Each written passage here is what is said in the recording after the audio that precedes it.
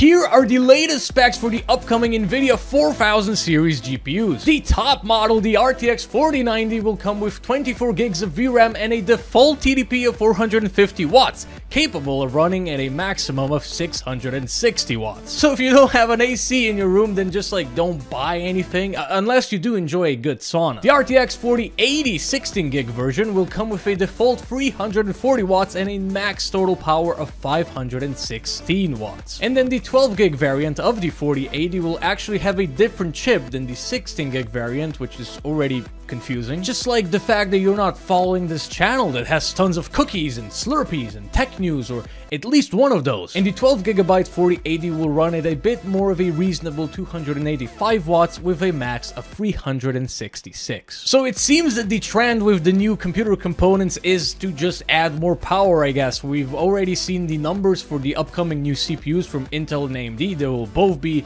increasing the TDP. AMD will be running at 240 watts. Intel apparently will be able to go all the way up to 340 watts.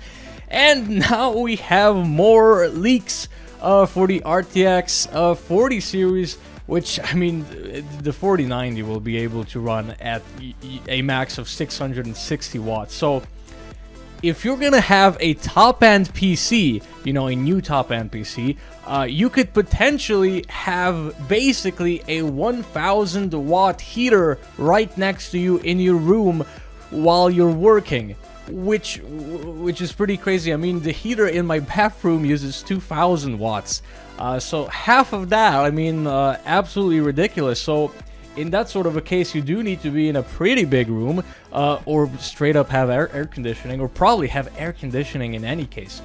So now we got the leaks for the top 3 GPUs.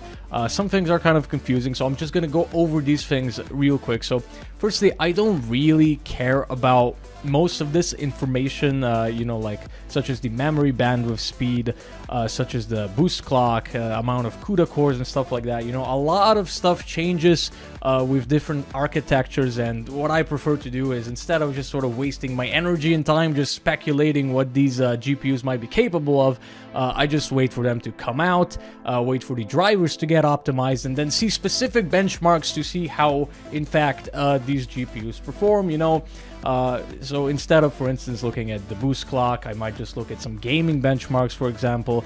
Instead of looking the memory bandwidth, I might look at something that tests, for instance, how good a card does crypto mining, because that, for instance, requires a lot of memory bandwidth, and just sort of get the feel for where the cards are for that.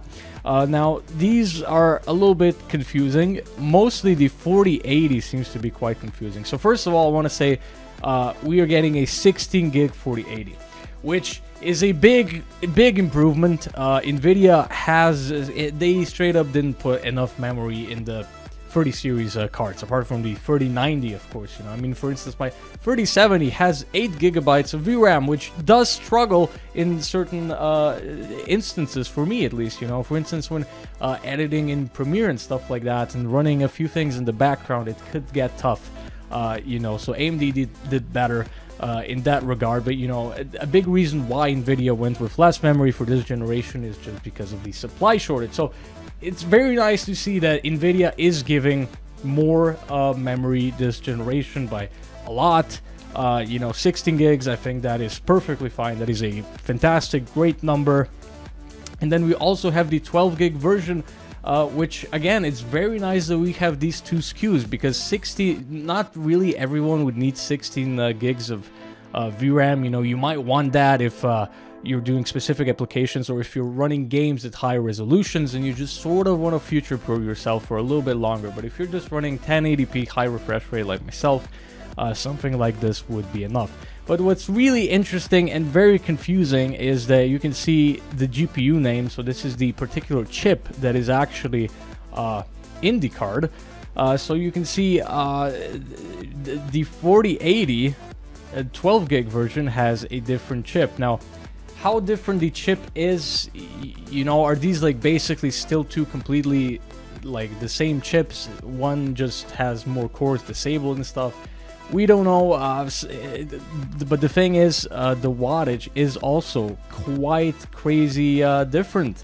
and I don't really like this differentiation. I would have preferred something like a 4080 or a 4070 or a 4080 and a 4070 Ti, or you know, some sort of that naming scheme, because you know, just giving it more VRAM doesn't tell the whole story in this case. You know, you think you're just getting more VRAM. Oh, I don't need more VRAM, but you know, it's actually a much better card. So I don't really like that differentiation personally.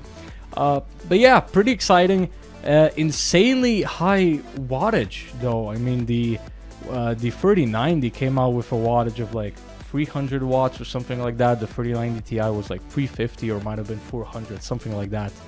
You know, already very power hungry card, very hot running cards, already required to have gigantic coolers strapped to them, and you know, also having good power supplies to go with that, because or else your cool system could just turn off when there's a power spike. So pretty crazy wattage, really getting up there. So it's gonna be a hot time with all of the new CPUs and GPUs coming out this year. It's you know, ACs are gonna be an absolute must for this generation.